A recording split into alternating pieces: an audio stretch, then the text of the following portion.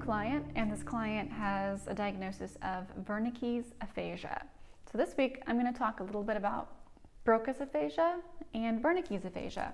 As you know, aphasia is a language disorder, and I have several videos on this topic if you go searching for those.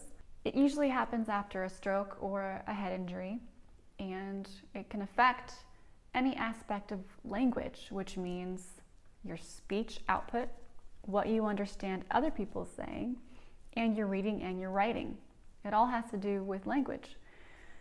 This is interesting because even people who use a visual language, like a sign language, if they get aphasia, will no longer be able to sign. This is because you have centers in your brain that are your language centers. So I'm going to talk about two types of aphasia. They're the most common that we see. One is Broca's aphasia and one is Wernicke's aphasia. Broca's aphasia is considered non-fluent. They usually just have a few words that they say. Some people, it's very severe and they can only say one word for everything, like two. Some people can get more words out that are varied, but it's a struggle. Now with Broca's aphasia, trying to get the words out, I have videos on how to cue someone with aphasia, and that's kind of what you do in various levels, given specific cues. Now with Broca's aphasia, most of what they hear you say is understood. Of course, there are different levels of this, but their comprehension is pretty good. Wernicke's aphasia is kind of the opposite. So with Wernicke's aphasia, it's called a fluent aphasia, where you're consistently saying over 7-word utterances.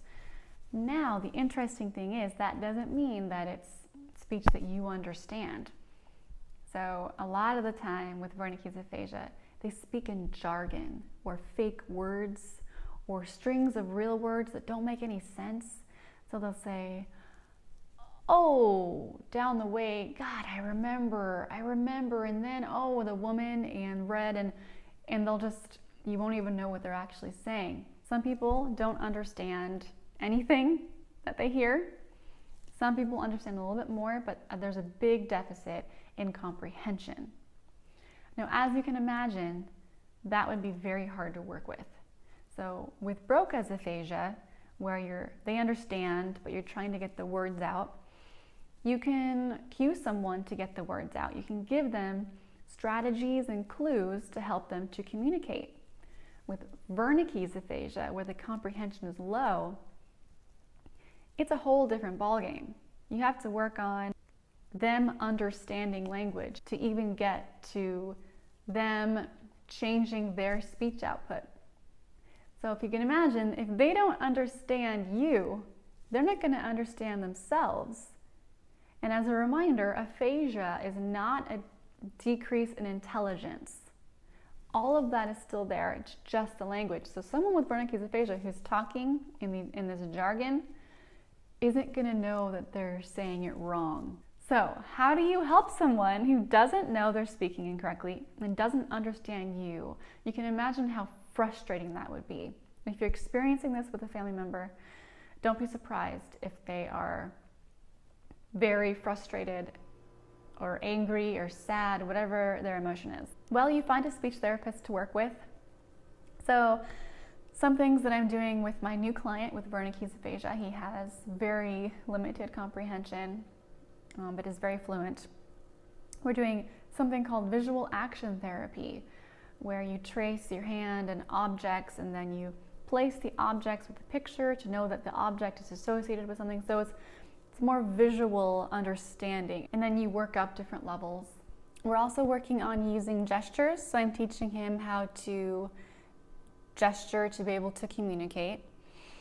And then we're working on automatic phrases.